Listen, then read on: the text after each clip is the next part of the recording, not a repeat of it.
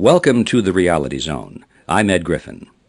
The voice you have just heard is that of Major George Racy Jordan, the man who was in charge of shipping war materials to Russia during World War II through the U.S. Air Force Base at Great Falls, Montana. He became the center of controversy in 1949 when he testified before congressional investigating committees that he had received directives from high officials in the State Department and the White House to deliver components of the atomic bomb to the Soviets.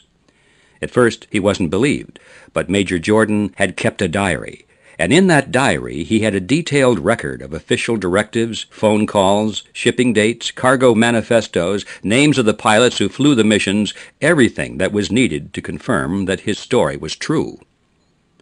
When his diaries were published in 1952 by Harcourt Brace and Company, his book was ridiculed by reviewers.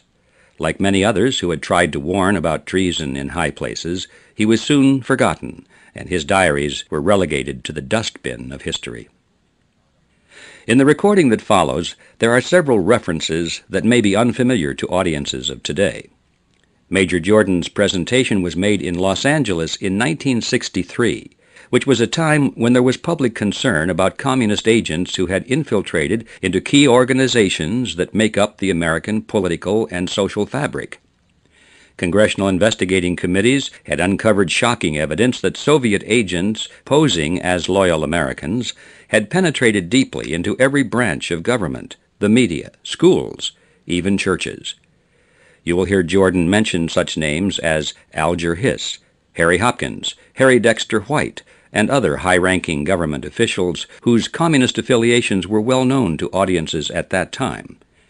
And when he mentions the name McNamara, it should be recalled that Robert McNamara was the Secretary of Defense in the Kennedy administration.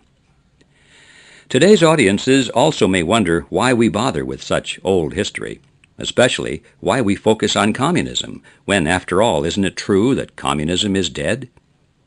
The view from the Reality Zone is that it definitely is not. True, in the former Soviet bloc, it has changed its name. Communists there now call themselves Social Democrats, and it has softened its rhetoric. But its underlying ideology and its goal of global dominance has not changed at all.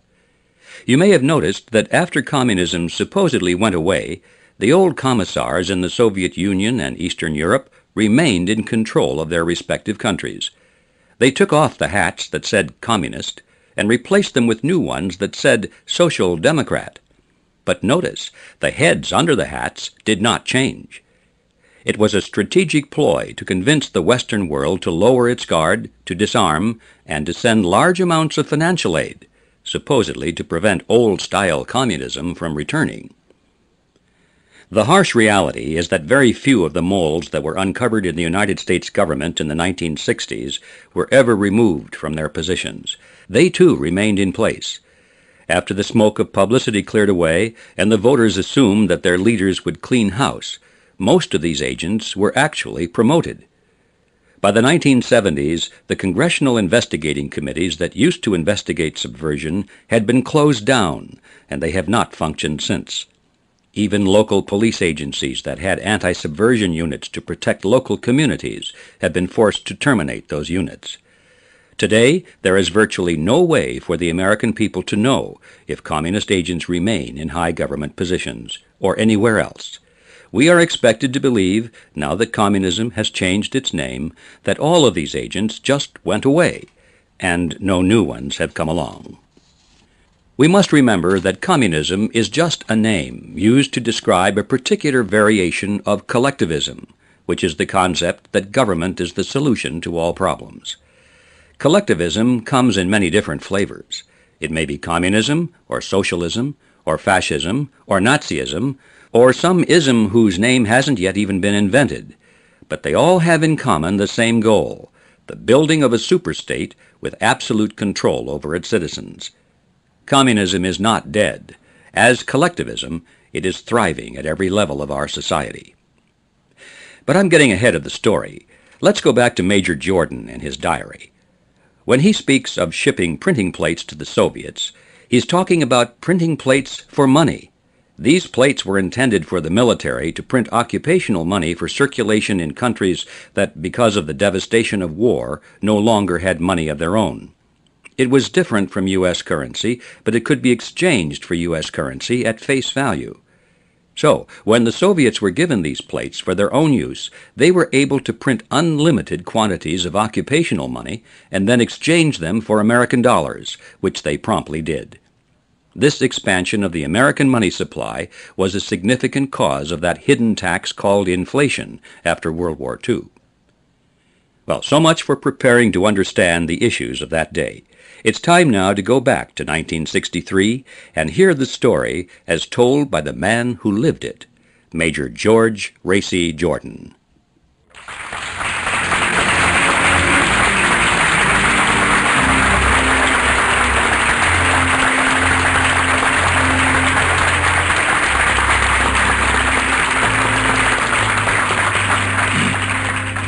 Thank you very much, and good evening, ladies and gentlemen. When I went back into the service in 1942 as a retread from the First World War, I expected to be assigned as a paper shuffler in the Pentagon. And I had informed General Arnold that I would be willing to do whatever I could to help him in the various assignments that he had in mind. He immediately assigned me to the Russian Air Force as an expediter under the Lend-Lease program, working under Harry Hopkins. And I was assigned to the Newark airport. It was at Newark that we were shipping a great many things by boat to the Russians, down around Africa and up into Basra, Persia. We were also shipping a great many planes lashed to the decks of boats that went up to Murmansk in northern part of Russia. And as I been there about 2 days, the commanding officer called me and he said that he had just discovered that I'd been a sergeant in the First World War. And of course you folks all know that it really was the sergeants who really won that war. And so he wanted to assign me as the executive officer to the Newark airport. So I became acting executive officer with a great many different duties, but my main duty was to see that the Russians got whatever they were supposed to get under the Lend-Lease program. I immediately decided the first thing I should do would be to read the law that your Congress had spelled out exactly what the Russians were to get. So I immediately consulted the act itself, and I found that your Congress had outlined that the Russians were to receive warfare materials only. They were not to receive any money for rehabilitation, and that they were also to get certain items that would be decided by the President of the United States. And the President promptly designated his authority to Harry Hopkins. Therein starts the story. Because as I had the Russians come in to call on me and ask me for various things, I had to refer to Washington to find out if they were supposed to get this or that. And my experience was rather odd, because the Russians came up to me and announced that they'd heard about this relief program in the United States. And would I please arrange right away to put them all on relief? Well, of course, I tried to explain to the Russians through an interpreter that the Lend-Lease program was an entirely different program than the administrative or relief program. So passing the buck, which is an old Army custom, I asked them to get in touch with their embassy, because I was sure that their embassy would teach them the facts of life. But I was the one that learned, because a few weeks later this Russian came to me and he thanked me so much for having given him the information as to how to get this relief, because they had the relief that they wanted. And I said, well, now, I don't understand this. Let me see the papers, because I knew the law quite well, and there was to be no money for relief. But here the government had decided that because the Russians had asked to have the city of Leningrad put on relief, they actually put the city of Leningrad on relief. And when I started to see the amounts of money, I was so astonished that I decided that maybe I better start keeping a few notes, because I had remembered back in the First World War, there were some officers who went to jail for ordering saddles for the tanks. And I was afraid that something like that might be hung on our department So I thought I'd keep a few notes and memorandum as to what was going on. And the first thing that I thought was important was that the Russians are on relief. The city of Leningrad's on relief when they're not supposed to get any relief money. That was the first item. My diary grew from that moment on. And as the Russians came to me for more different things, I became puzzled because I wasn't sending them any warfare material. And when they asked me for copper wire, I thought, copper wire, I don't understand. They wanted copper wire for the rebuilding of the war damage of Russia. They were deciding to use the Lend-Lease program as a vehicle for rebuilding the damage of Russia after the war was over, and here was 1942. So at that time, General Eisenhower was preparing for his invasion of Africa, and they needed a great deal of wire for the particular planes that were going down there. There also was a problem that the battleships that had been sunk at Pearl Harbor had been raised off the bottom and were being towed into the Pacific Coast Navy Yards, and they needed 35 to 40 miles of wire for the fire controls on these battleships. But I discovered that I had a priority that was even higher than the United States Army or Navy. And much to my amazement, I found that any time the Army or Navy wanted something, all I had to do was use my priority and I could get it for the Russians. So the Russians wanted the copper wire. So we ordered enough wire to go round the globe at the equator 50 times. Now this wire, there was no shipping space for it, so we put it on wooden spools. And we rented an acre lot, a 20 acres lot up at Hawthorne Circle in New York, and we put the boxes out there that were wooden spools were in the boxes and the wire was in there, and we stored it until after the war was over so that it could be shipped to Russia when we had shipping space to rebuild the communication system of Russia. You must remember that all the time we were hoping we could get our battleships on the ocean to perhaps help to protect us against a possible Japanese invasion of the West Coast. All these admirals were wailing and wringing their hands and screaming for wire. They couldn't get it because we had to get the wire under our priority for the Russians to rebuild the different cities of war damage after the war was over. Well, I sort of decided that my assignment was more important than I'd realized. And I started to make other notes. And then the Russians told me that they were very interested in getting some bomb powder plant. And I thought, well, now we're getting somewhere. This is warfare material. I'll help them get a bomb powder plant. So they started to collect material for a bomb powder plant. But there were strange materials that I'd never heard of. Uranium and heavy water and all kinds of cobalt and things that I didn't know went into a bomb powder plant. And then there was a sudden excited moment when they wanted something very, very special. And I said, all right, what is it? What can I do to help you? Well, at that time, we were very short of tankers. The tankers that had been flying up the east coast of the United States had been picked off one by the German wolf pack, and we now had balloons out over the ocean, dirigibles ranging far at sea to look for the German submarine wolf pack so they wouldn't pick off the few tankers that we had left. But they were all ordered suddenly through the Panama Canal up into Seattle so they could handle this special program. And that was the program that we later found out what it was. We shipped $100 million worth of vodka to Russia. It took 55 days to go across the Pacific. And this $100 million worth of alcohol and all the necessary flavoring extracts and the glycerin and all the rest of it had to go with special pilots to go through the Japanese minefields. And then when they got over there, there was a 55-day trip back. It was quite a program, but we got the vodka to them. Of course, I do realize that we got some of it back in diplomatic containers at Yalta. But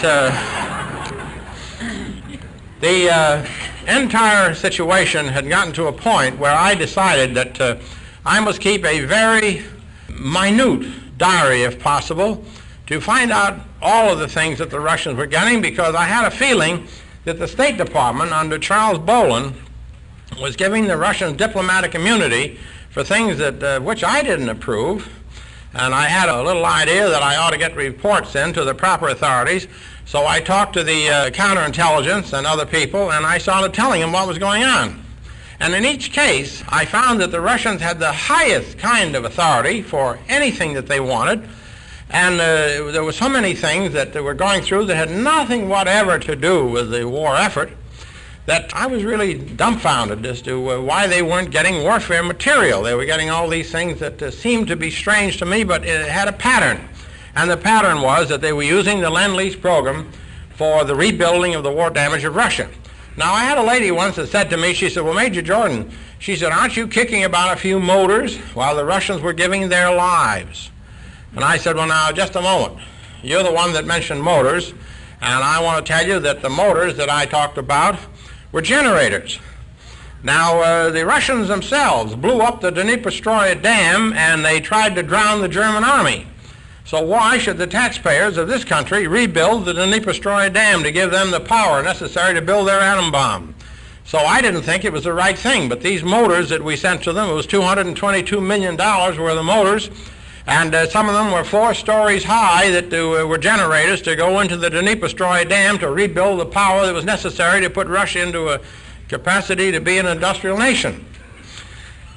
Quite a little time later, we moved out to Great Falls, Montana from Newark, and we started shipping the planes. Instead of by boat, we started flying them from Great Falls up through into Fairbanks, and the Russian pilots took over, and then through Siberia. And we were actually loading the guns in Great Falls until one day we had a plane that burned up on the runway, and all these cannon and machine guns were headed towards the city of Great Falls. And all I could think of was that the fire was going to hit the cannon, and in a few minutes we'd be blowing up the schoolhouses and everything else in Great Falls.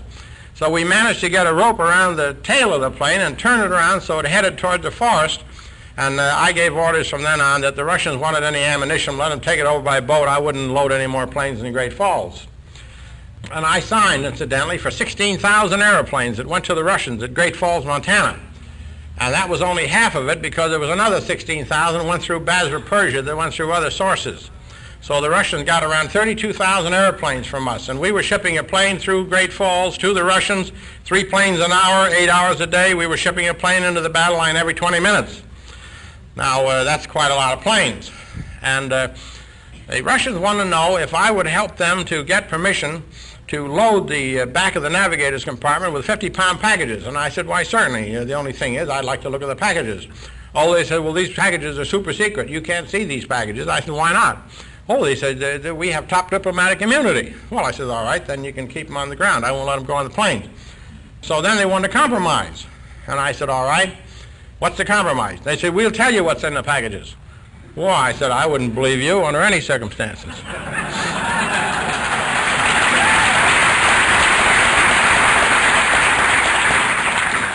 Finally, it was decided that the State Department would know what was in the packages, but I wouldn't.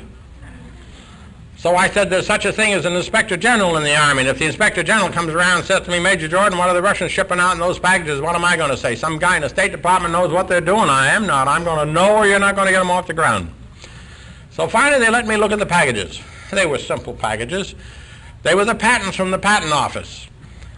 Somebody in Washington had decided that it would be nice if we shipped the Patent Office to Moscow. They were behind us in industrial technical know-how, so someone in the top echelon had decided it would be nice if the Russians could have privileges that you and I as American citizens don't have. If you go to Washington and you put 15 cents on the counter, you can get a copy of any patent if you know the number to ask for it.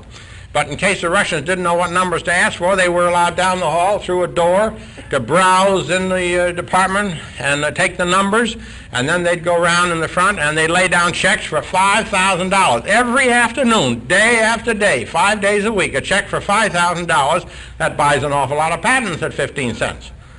Of course, I know there were simple patents like the Norden bomb sight and special undercarriages for fighter planes and all kinds of Navy observation radar and all that sort of thing. They're patents that are government developed and are not in any catalog that you'll find because they were developed by the government. So therefore, they're not in the catalog, but the Russians were shipping out $5,000 worth of them a day. And I had 2 million pounds in 50-pound packages in a warehouse. I didn't have shipping space for them. And everything was AA, and then AAA, and then AAAA priority, and there were certain packages of patents they wanted. Why, it would take them 50 years to even open the bundles. So I decided to go to Washington. And I went down to Washington, I wandered around down there in the Pentagon, and I started to talk to people about what was going on, and I started to talk to the State Department, and they said, oh, we know what's going on. We're the ones that gave them permission. We're the ones that arranged all these things. And you just go back to the Great Falls and you do your duty as an expediter, and if you don't, why, we'll ship you to some small island in the South Pacific, you know, where the girls don't wear much and just flowers in their hair or something. Well, I didn't want to go to one of those small islands in the South Pacific. So I started sending information to counterintelligence, and I had a stream of counterintelligence men that were coming through Great Falls. And finally it was decided that because I had done such a good job and I was a First World War veteran, I would be given the privilege of retiring before the rest of the fellows. And the other fellows, when they went out, they'd all get the good jobs, and they're going to let me out first so I could get a good job. Well, I'd worked for McGraw-Hill Publishing Company for years, and I could go back there. But I was tired, and I decided to go out. And when I got out of the Army, I had all these file cabinets of all this information about what went to Russia. And I thought it would be smart to turn it over to the Air Corps. So I talked to one of the officers in the Air Corps, and I said, the State Department's been lying to you fellas. I said, now I've got the data that'll actually show you what the State Department did, and you can protect the Air Corps against the lying cookie pushers in the State Department. And nobody seemed to want these records. They're all afraid of them. And so I hung on to them for a while until one day it was announced in the paper that a 3-ounce bottle of uranium was missing. And there was headlines in all the papers about the uranium that was missing. And the public mustn't get excited because they had 600 police out on the ash dumps with Geiger counters looking for this 3-ounce bottle of uranium. They wouldn't let the Russians get it. So I'm standing in front of a bulletin board there in the Army-Navy Club, and there was a couple of officers standing there, and they were talking about, gee, if the Russians ever get that 3-ounce bottle, we're sunk. And one of them said to the other, said, why, the entire policy of the Pentagon is predicated on the fact that the Russians won't get the atom bomb for 15 to 20 years, and there's that 3-ounce bottle going, and some spy got it. So I turned around casually to these officers, and I said, don't worry about it. I used to ship the Russians uranium in 100-pound boxes.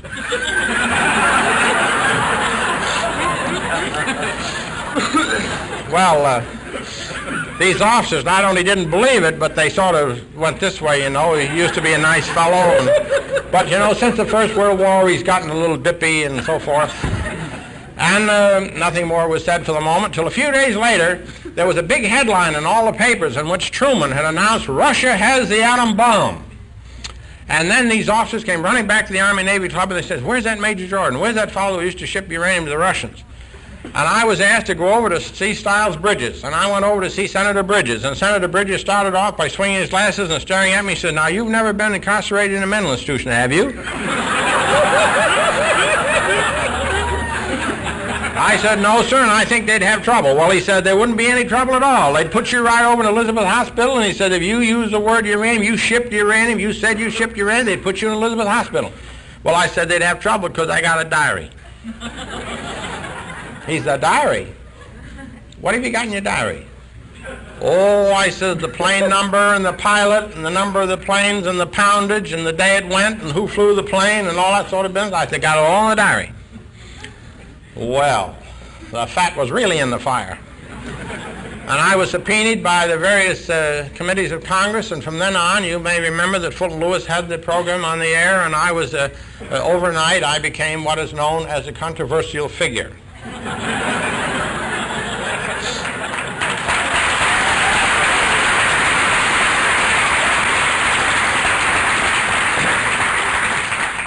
And then I was on one of these radio programs where these reporters all look at you and with gimlet eyes and say, well, now, what do you think the senators should have asked you that they didn't ask you?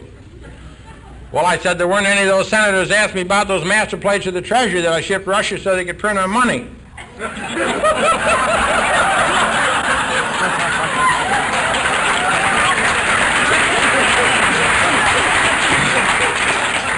2 hours later, I was subpoenaed by the Banking and Currency Committee. And Senator Munt sitting there was smoking his pipe, and all these senators looking at me, you know, and they said, now, we've heard rumors. Nothing's ever been definite. Now, is this something that you heard secondhand, or do you know about it in some manner? Did you hear who did it or what? Well, sir, I said I sent 23 plates positive and 23 negatives and 52 barrels of ink and all the paraphernalia and copies of the money. They were fine plate and loads of paper. I said, what else do you want to know? So for the first time, they pinned down the story of how the Russians got the master plates for printing the occupation money. Now, of course, the GIs have never been known to overlook anything. So when they discovered that they could buy Crisco in the post exchange or nylon hosiery or something and take it down to the mujiks, they'd look at these Russians because the Russians would have different denominations of money, and they'd find the Russian that had the 50-mark note or the 100-mark note, and they'd sell them the Crisco. Because, you see, the mujiks can't read. So General Clay was so upset when he found he'd redeemed $350 million more than he'd issued. He said, there must be a mistake around here somewhere. So they went over to Marshal Zwickov and they said to Marshal Zwickov, you have the same money we have, how much did we give you? And Marshal Zwickov said, what do you mean? He said, well, we gave the British so much and the French so much and the Benelux countries so much. How much did we give you? And Marshal Zwickov said, oh, we, the Russian army, when we want money, we push switch in Leipzig and the money comes out press. General Clay says, you mean you're printing it? You're printing our money? Well, he sent word right away to General Marshall. He said, the Russians are using the same money we're using. I don't know how they got it, but he said, there's an awful foul up here. He said, I've redeemed $354 million more than I've issued, and what'll I do? And they came back over the intercom, and General Marshall said, didn't they put a distinguishing mark in front of the serial number like they promised me they would? Well, of course, the Russians weren't putting any distinguishing mark in front of the serial number. They were pulling it out of the presses at Leipzig, and they were taking it down to the German homes, and they were buying the silverware and the table furnishing. They were buying all the household furnishing, putting it on trucks, and they were sending it back into Russia. And the German people were taking it down to the banks. And General Frank Howley told me one day, he said, why? He said, we got so upset that we called Marshal Zwickov, and he said, we want a list here of how much you've printed. He said, I took a look at it, and General Clay took a look at it, and he said, we knew right away they were lying because there wasn't any 1,000-mark notes on there. There was a 1 mark, half mark, and all those, but 10 marks, 50 marks, 100 mark, and 500 marks, but no 1,000-mark notes. That was known as the military M certificates of the occupation forces. But there was no 1,000-mark notes on there. So they told Marshal Zwickov that this is palpably a fraud. And he said, why? What's wrong? Well, General Howley said, when I came over here, I phoned down to the Berlin banks, and I found out that they'd already redeemed 3 million 1,000-mark notes, and that cost the taxpayers an awful lot of money. So General Marshall and the rest of them, they decided to stop the occupation money. They had a new military certificate issued. They had to give the German people a certain amount of time. And in the meantime, the congressional investigation, which had been triggered from my testimony, turned up with the information that it cost the taxpayers $2,888,000,000 to allow the Russians to have a pipeline into our treasury to print our money. So that you can get involved in an awful lot of commotion in the Army if you just know just what to do. I remembered how this started. I had been noticing a loss of a lot of pistols.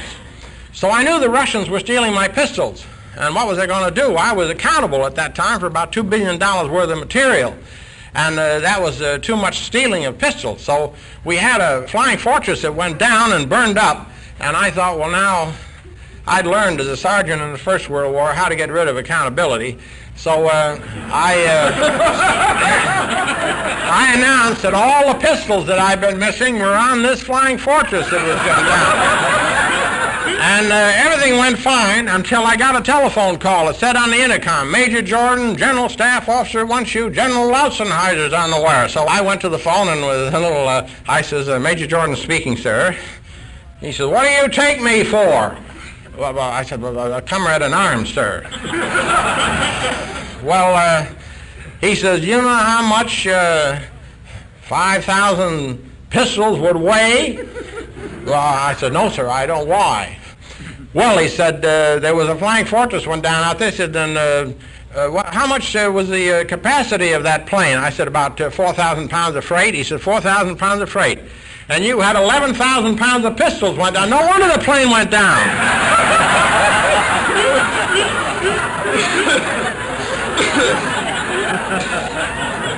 He He said, now listen here, Major Jordan. I says, General, the Russians were stealing my pistols, and they're stealing everything. They're stealing their eyeballs out here. I said, they're stealing the gold off the dome in the Capitol. He said, there isn't any gold on the dome in the Capitol. I said, well, the Russians have got it. Well, he says, where did you learn accountability? Well, sir, I said in the First World War, the Battle of the Belleau Woods, Shadow Theory, the Wazane, the Orc, the Veal, the Samuel, the Argonne, the Meuse Argonne. Oh, he said, what was your rank? I said, I was just a top sergeant. Oh, that accounts for it. Well, he said, I'll tell you what I want you to do. I want you to cut some orders for yourself and come down here to Washington and report to my office and make a speech to the War College on accountability. So that's how I went to Washington, and I went to General Lotzenheiser's office, and I talked to him a little bit, and he had me out at the War College telling them about the impact between the ideologies, the Russian ideology and the American ideology. And I explained to these assembled colonels, I said that when I ate my meals with the Russians, I noticed that they'd be eating, and they were terribly funny. They'd stab rolls with forks, and they ate with their elbows, and all that sort of business. And I used to look around. I'd never seen such an exhibit in my life, because they all spoke different languages. They spoke 150 different languages. They couldn't even speak to each other, so they'd stab each other's food to get it. I noticed that right in the middle of all this, they'd stop. They'd put their hands under the table, and they'd look down like this. I knew very well they weren't saying grace. So I knew if I asked my interpreters or what happened, why they stopped and put their hands on the table, I'd never find out. So I started to watch, and I couldn't figure out why. And then Mrs. Molotov arrived. She was in charge of the Cosmetic Trust. You know, she came over here to get a supply of wholesale beeswax or something. And she was going to get supplies for the Cosmetic Trust, and when she arrived on the scene, I told the tower, I said, send her around once more and I'll get the red carpet out for her, and I'll get all the Russians lined up. And I went into the office and I said to the Russians, Mrs. Molotov's above. She's coming down in 5 minutes. You better get out there and give her the VIP treatment. And to my amazement, all these generals and colonels, and it was one admiral, they ran in the warehouse and they ducked and they put blankets over their head and they hid out in the warehouse. And I was left all alone to go out and meet Mrs. Molotov. And I didn't know what to do. And I thought, well, what's happened here? I thought these fellows were all such high rankers. And then I noticed a little mechanic out the window. I noticed a little mechanic washing his hands on gasoline, and he went out and he started to talk to Mrs. Molotov like a Dutch uncle. And he did everything but slap her on the bustle. And Mrs. Molotov was trying to explain this, and she was explaining that, and this fellow was laying down the law door, and I stood there in a trance, and I said, that little fellow, the Magneto Man, he must be the boss around here. He must be the top man in this place. And then it dawned on me that every time I'd ask a colonel or a Russian something, he'd have to go downstairs and walk around outside to think it over before I'd get the answer. Well, I knew he'd been going into the magneto room, and that must be the fellow that'd been putting the dictographs around. We all used to look under the tables and all around for dictographs. I used to help them. They weren't afraid of me. I had one on the telephone they didn't know about, and every time they made a phone call, it went down to an FBI man in the coal bin, and he took the record of it. But that they didn't know. I used to help them look around the curtains for dictographs, and this was the fellow that was evidently putting them around. So I told all this to the War College, and when I was in their headquarters in Washington, was in the Soviet Government Purchasing Commission, I heard one of the Russians say to the elevator operator, "You want to get out the 7th floor?" And they all looked at him, and they all straightened up, and why, the fellow had done something terrible. He'd asked to get off at the 7th floor. So I couldn't understand that, and I thought, well, that's funny. So I went upstairs and changed elevators and got in, and I stood there, and I was all in uniform, and I said, 7th floor, please. This fellow looked at me, and he says, nobody. Not even General Rudenko or General Belyaev can get off at the 7th floor. Well, I says, why? Oh, he says, you must go ask somebody. And everybody stood and looked up at the ceiling, and I thought, well, that's all right. Now I'm going to find out something. So I went up to the 10th floor, and they had an elevator, a fire escape exit, and I went down 3 floors, and I rapped on the door of the Soviet Government Purchasing Commission on 16th Street in Washington, D.C., in a building that had been turned over to them for their affairs, and I rapped on the door, and the door opened, and the man stuck a bar gun right in my stomach. But over his shoulder, I saw in the room, and all over the floor of the room and 2 or 3 feet high were piles of documents and secrets from the State Department that they were putting all around on the floor, and the man in the middle of the room, who seemed to be running the whole show, was the little man from the Magneto room out in Great Falls, Montana. So the first thing I could do when I disengaged myself from the butt end of a gun, I went upstairs again, and I didn't ask for the 7th floor, but I went over to counterintelligence, and I said, say, listen, you know that government building over there they gave to the Russians? I said, well, all the birds that are stealing everything are on the 7th floor. And they said, well, what do you want us to do about it? Well, I said, you ought to do something about it. They said, don't you know that that all they have the permission of the State Department? And I said, well, who's giving them all those documents? They're taking scissors and cutting the word secret off the top of all the documents and scalloping them all so that the word confidential or secret or something is taken off. I said, well, you ought to ground the whole bunch of them.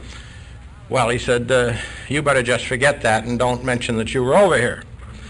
So, of course, when I got out of the Army and I was asked by these different people these questions and subpoenaed about them, I told them everything that I could because I wanted them to realize that this was the whole setup was a conspiracy.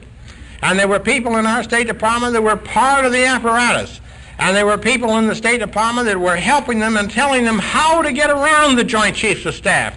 How, if the Joint Chiefs of Staff said they couldn't have a WASP motor, and the Joint Chiefs meant business, they weren't to get any WASP motors. I didn't like to see the big Catalinas with 6 WASP motors flown to the Aleutian Islands and cannibalized and dropped in the ocean, and the WASP motors shipped over to Russia because our Joint Chiefs of Staff said they weren't to get one. So I was the liaison link to help the Russians get the things that were supposed to go under the Lend-Lease program, but I also had basic training in the basic security of this country, that I was trying to see that they didn't get the things they weren't supposed to get, that the Joint Chiefs of Staff didn't want them to get. And of course, that's how I became so controversial. And one of the things that I testified that they got was they got all the gold mining machinery that was taken away from the miners out at the Mother Lode. And it was assembled at Seattle. And when we had the shipping space, we shipped all this gold mining equipment to Russia, so that they, with the slave labor and the new gold mining equipment, could get into the gold producing business.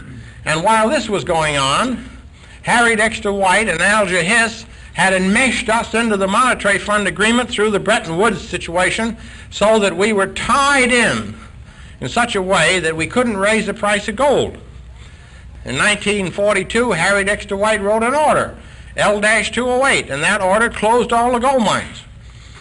And when the gold mines were closed, they filled up immediately full of water. You can close a factory and go back later, but you close a gold mine and immediately it fills full of water, and it takes a great deal of money to unwater a mine. So here was some more testimony that I had given that was beginning to cause trouble. I was getting myself involved in another whole commotion, because all the gold mines that were closed wanted me to make out affidavits that I had taken their machinery and shipped it to Russia, and they were still closed. So I made out affidavits for them, and 252 gold mines sued Uncle Sam for taking in the machinery and keeping them closed. Now, we had 9,000 closed gold mines in the United States. They're still closed. There's only 1 or 2 of them that are beginning to open. And as I went to California and I became a speaker at the various Rotaries, and I went to the Commonwealth Club, I told these people, I told them how it happened, and how Harry Dexter White and Alger Hiss, with the connivance of people in the banking department, had tied us into an international situation so that we couldn't raise the price of gold without the permission of the other people. And they didn't want to give us permission because the dollar, in 1934, when the price of gold was fixed at $35 an ounce, the dollar had gone down to a 40-cent dollar. So that if they received 35 paper tokens called a dollar, they weren't getting $35 in value, which made it possible for them to open their minds. They couldn't open their minds. So here we are, one of the great gold producers of the world, and we're tight as a drum, closed up. We can't do anything about it. In the meantime, Russia's mining gold, putting it into the world's markets, and she's trying to break the dollar. They're trying to break the free enterprise system. They want to break the capitalistic system. And we, of course, are feeding into the situation by, we have 73 Army bases around the world. And if you think any one of those Army bases can fire a shot, you don't understand the situation. We have a treaty with every one of those nations. We couldn't fire a shot if we wanted to. because we have a treaty with each country that we will allow the country to decide whether we could fire a shot in self-defense practically. And secondly, we have to go back to the United Nations where the Political Action Committee is headed by a Russian. General Moran was telling you today about Arkady Sobolov was the head of that commission, that committee, and the second committee down from the Secretary General of the United Nations, Arkady Sobolov. He sits there and they just think he's a clerk. He was the Assistant Secretary of War of Russia. I knew those fellows. When they came into the United States, they had to go by my desk and I had to look at their passport. And I kept a record of them. I gave the FBI over 400 and some odd names of Russians I didn't think they had any record of that were in this country. When Arkady Sobolov left, he was the Assistant Secretary of War of Russia. Konstantin Izanchenko went in, and he was the Public Relations General of the Russian Army. And then Ilya Semenovich Chernyshev went in, and he was Mikoyan's right-hand assistant. And then there was Kislov, and now we got Sobolov. And there's one fellow in there, Dobryan, that was not a Russian. He was a Yugoslav. But the point is, you've got 73 army bases around the world. What are they there for if they can't fight? They can spend money. They can take from the have countries and give to the have-not countries. They can spend money in these places, and the money then comes back to the short-term obligations of the central banks of Europe as a green dollar that has to be redeemed in gold. The reason that this affects everyone in this room is because you've got these green paper tokens they call dollars, and they're going down in purchasing power every year, according to the testimony of McChesney Martin. He says they're taking them down scientifically at 3.25% to 3.5% per year. Now, if your dollars are going down at 3.5% per year, and you've got a government bond, and you're getting maybe 4% on your bond, and you're paying income tax on the 4%, and you're losing 3.5% of your value through the erosion of your money, it's planned that way. Why these Fabian socialist planners from Harvard that come down on that Egghead Express to Washington, those fellows are the fellows that are doing it. They're planning your future for you. They're planning to take the money down in purchasing power so that they'll get it down where they can manage it. They want to have managed money. You try to buy real estate, and they're going to tax the real estate because the police and fire departments and all these other departments that give such good service have got to have more money, because their dollars are going down every time they go in a grocery store, and it takes them $10 to buy a basket of groceries that in 1940 they could have paid $3.75 for. Just wait. Another year or so it's going to cost $12, $14, $16, $18, and it hits the poor people that are on the fixed income bracket. People who are on a fixed income.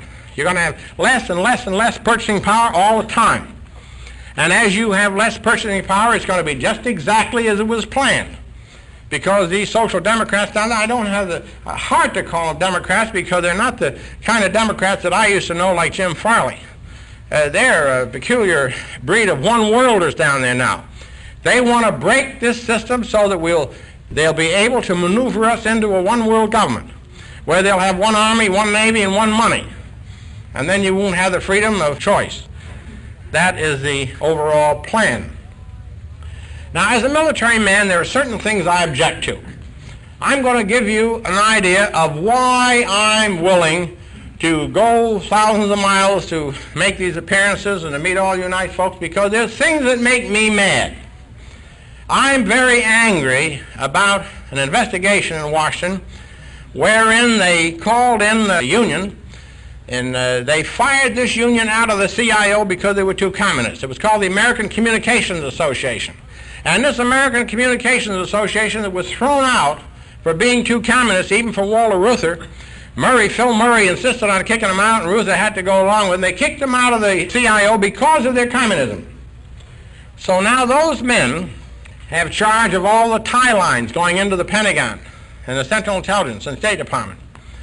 So they got the Secretary of War on the witness stand in a hearing in 1954, which is 9 years ago. And they asked the Secretary of War, they said to him, Mr. Brucker, do you know that all the tie lines and telephone lines and telegraph lines going in and out of the Pentagon, that they are monitored by an organization that's controlled in Moscow? And your Secretary of War sat there and he says, yes, I know that. In fact, we're very much concerned about it. And finally, one of the senators said to this Secretary of War, he said, well, what are you doing about it? And the Secretary of War said, under the National Labor Relations Act, there isn't anything I can do about it. He doesn't seem to realize that Lee Pressman, who was an admitted communist under the stand, wrote the National Labor Relations Act and bragged about it and said Wagner never saw it and he didn't even know what it was until after he saw his name on it. Now, that is the act that makes it impossible, because like Gulliver, we're being tied down with all these little strings.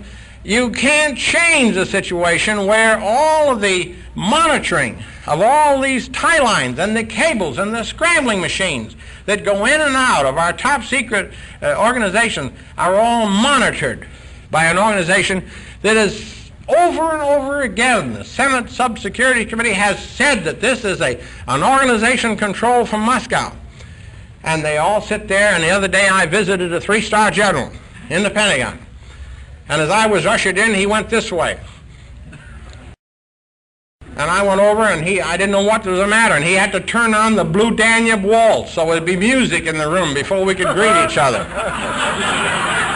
I shook hands with him, and I said, what's this? He said, oh, I can't be too careful. He said, when I have somebody like you here, he said, we're going to kind of have a little chat. He said, I got to have the Blue Danube Waltz. And he said, if there's any dictographs around here, he said, they'll get music and a lot of mushmash. He said, they won't be able to tell what we're saying. I said, well, gee, that's good. So I said, well, General, one of the things I wanted to ask you was that, did you know that McNamara down the hall down here, he's got an assistant by the name of Adam Yarmolinsky? Oh, don't mention him. Well, I said, what's the matter? Well, I said, Adam Yarmolinsky is McNamara's right-hand man, and he used to publish a communist newspaper. And he's got a record in the Appendix 9, tells all about Mr. Adam Yarmolinsky. He was up at the Ford Foundation, and he's got a bad record. And what's he doing in McNamara's office? Well, it seems that President Kennedy gave McNamara the permission to bring his own staff.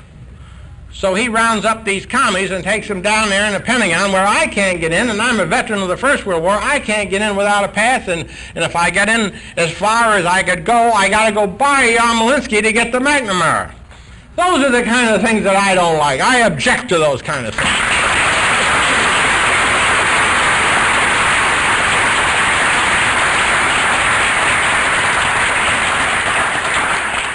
I served in the Rickenbacker Squadron in the First World War. I spent 28 months in the front line in France. And I have a feeling that's in my fiber, that those are the kind of things we could correct, we should correct, and we've got to correct.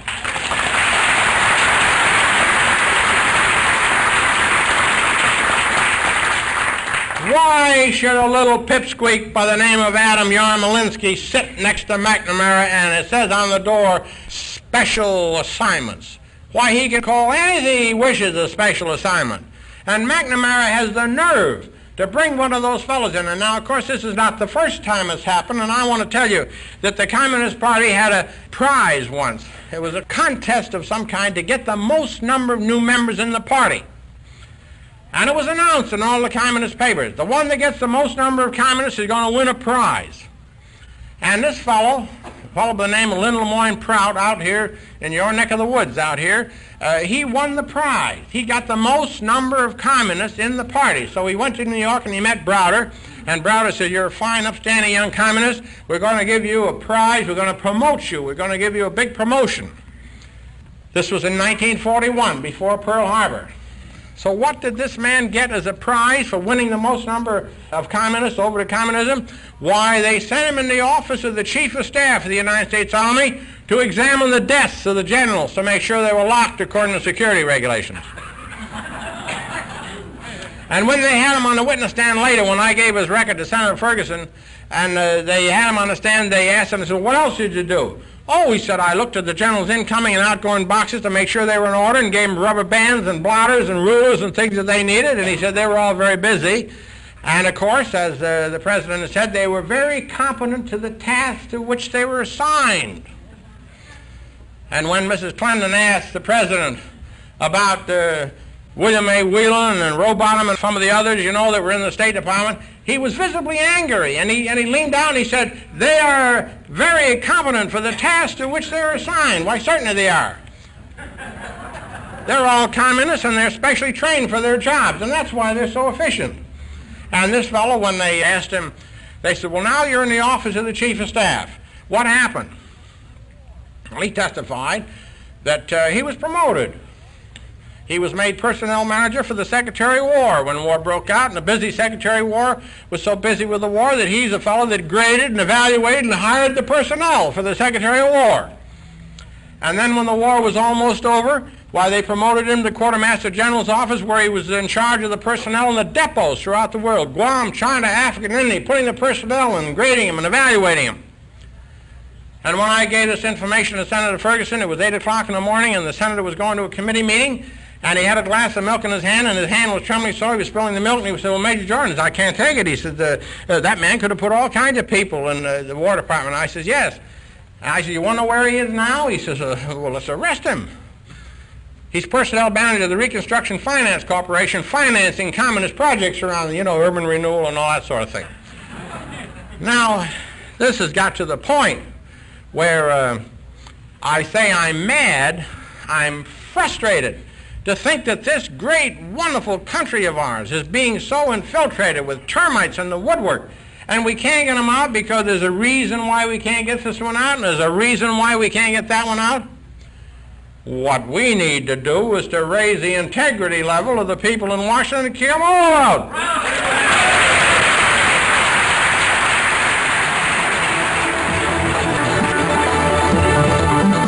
This program is from the audio archives of the Reality Zone. For more information, visit our website at www.realityzone.com or call our toll-free number, 800-595-6596. That number again is 800-595-6596. The Reality Zone is a subsidiary of American Media.